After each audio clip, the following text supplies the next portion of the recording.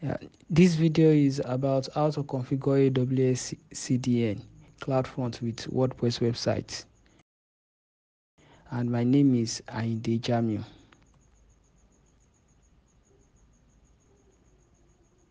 So you need just two things for you to be able to do this. You need a WordPress website and an AWS account. This is my AWS management console. So the first thing is that you go to IAM. So once you get to IAM, you go to your users, then you are going to add new users. So for you to add new user, for this I'm going to call it WordPress CDN. You're going to give it an access key, programmatic access.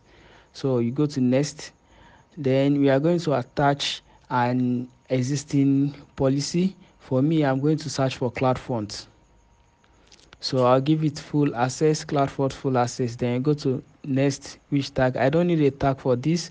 Then I'll go to next to review. Then I have my access key from access from Cloudfront.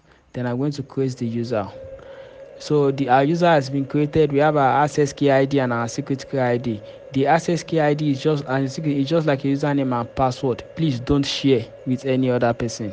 So I have my website here, which is Prolific Concept. So and this is the back end of my website in WordPress. It's designed in WordPress. So I go to plugin. I go to add new plugin.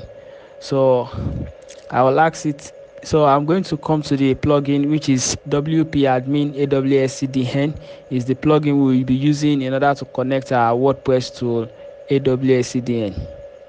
So back in my WordPress backend, I'm going to add a new plugin. Then I'll search for my plugin WP Admin AWS CDN. I'll install it. Then I'll activate it. Once my plugin has been activated, I will go down to where my plugin is to set it up. So I have my WP admin plugin. I click to set up. From the setup environment, it's asking me to have my access key and secret access key. You remember? So I'll go back and copy my access key ID and my secret key access. So I paste it here. Then my secret access key, I show it, I copy it, then I put it here.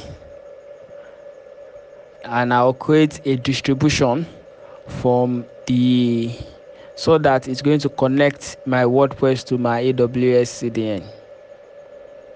And you can see I've successfully connected it. So I'm going to reload the page. After you have reloaded the page, you need to activate this connection. So you can see my CDN is currently inactive. Then I've tried to activate it. Wow, it's saying that it's not been deployed. So let's check our WordPress. You can see that my site is being deployed from other this thing,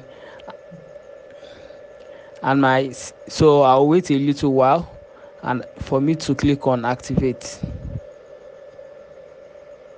And now I have to go to my browser and go to the incognito, and I'm putting my Prolific Concept website. I right click and try to inspect. You can see that my site is being served from Cloudfront. Thank you.